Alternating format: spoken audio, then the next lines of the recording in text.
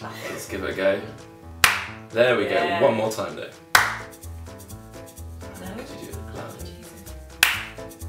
Yeah. If you could clap someone, please. It needs to be much louder. Yeah, that's the one. But I need one clap, solidly, please. That's going to be a nightmare in post. Do it again, do it again. That's her best Perfect. trick. There we go.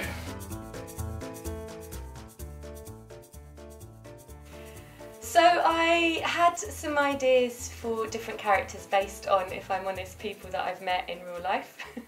And I was just really interested in seeing how I could get these very different women to bump into each other, to meet, and what kind of circumstances that might happen, and how they could learn from each other and inform each other, and also what similarities they would have that would allow them to create a friendship, basically, and how the outside world would then affect that friendship and influence it either in positive or negative ways.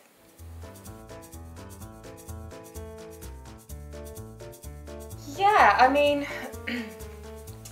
I always start with the characters, so it wasn't necessarily that I had an agenda and that I had a message that I wanted to deliver, but if we've learned anything from the Me Too movement, it's that everyone is affected by this. Everyone.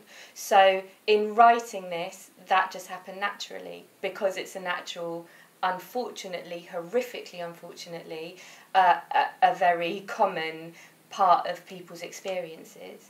And so, if I'm honest, that bit was effortless. However, once I started exploring that, I was clear that I really wanted to talk about, in particular, a calibre of people that seem to be above the law and therefore are getting away with this, and who know that they can get away with it. And that was, you know, I did feel strongly about that, and I do feel that you know, kind of got that very quickly. Yeah, and I think one of the other really interesting things about the play within this climate in the Me Too movement is that it examines different elements, different ways in which women are affected by sexual abuse.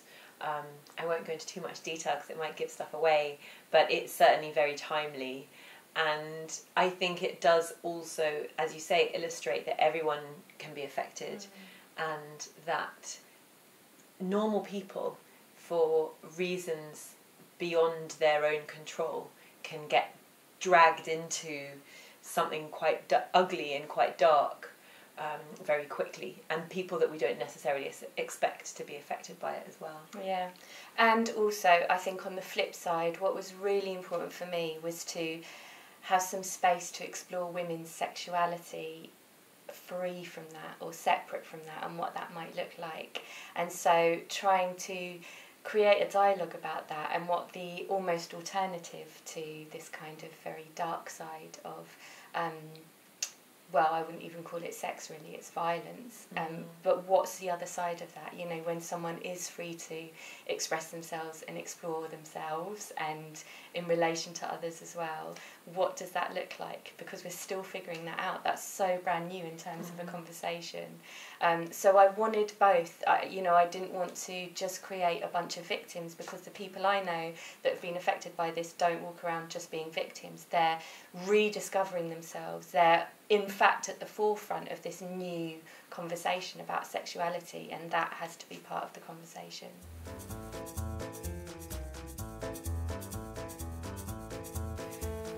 I would hope that, having watched the play, people walk away with an enhanced understanding of how vulnerable women often are online, and how ugly the online space can be for them. But also that we can use it in a positive way, because the play's not all dark and it's not all scary.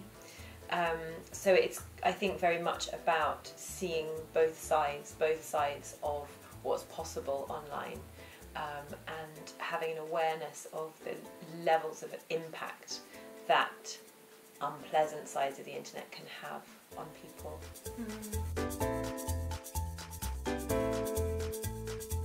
So Delete has had a few iterations now. Yes, I got that word in. So basically it started off having a rehearsed reading at the Clear Lines Festival last year, which was awesome. It sold out and it got a lot of support. And from there we've had readings and performances of extracts at the Vault Festival and also at the Spotlight offices for actor awareness. And it's going to also be adapted for radio. And so we're now focusing on this production for the RADA Festival, and we're basically taking a step into the final vision that we have for the play by using these projections, by using this sound design, by beginning to integrate the online world into the design of the play. And I think it's another step on the journey, but I don't think this is going to be the final iteration of the piece. So we're going to be inviting industry people, other venues, reviewers and all that kind of thing to come and see the play here, with the hope that after this there'll be further runs for it as well. And I think eventually we'd really like to go much deeper into the technological representations on stage, so using video and using maybe live streaming and all this kind of thing to have a fully kind of integrated technological world on stage, and that's something I'm super excited about for the play. yeah. So we're thinking West End, we're thinking Broadway, then we're going to have a Hollywood adaptation. Yeah, the film's really, really important. Yeah. If you're telling the cameraman saying to stop it. No, stop. Oh! Excuse me, I'm done. I guess you could ask the same question, but more, what kind of inspiration did you draw from the characters when you read the script and decided to put it on the first time? None.